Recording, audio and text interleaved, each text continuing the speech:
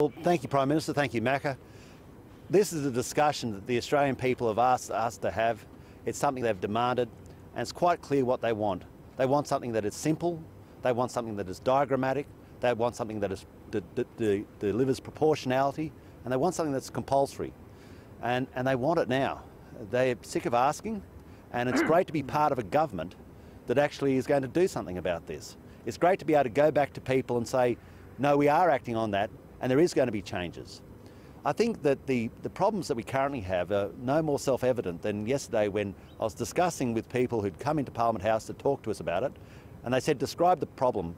And so I've got one of my staff, I said, come in here. I said, if something was given to you and that said, made in Australia, where do you think the contents would come from? And the staff said, well, of course, it's obvious that it'll be all from Australia. And I said, it's not the case.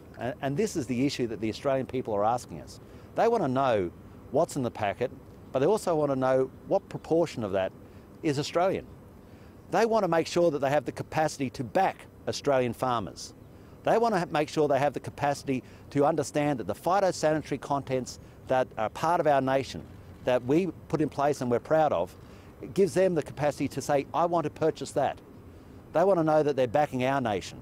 And so this is self-evident, it's incredibly important, and it's something that overwhelmingly I'm hearing all the time, especially around the supermarkets, especially around my house with my wife. They say, I want to know exactly where my product comes from, and I believe that the government has a responsibility to tell me that, and I've now come to the conclusion from recent events that it is not happening, and she's very lucky because this is the government that's going to do it.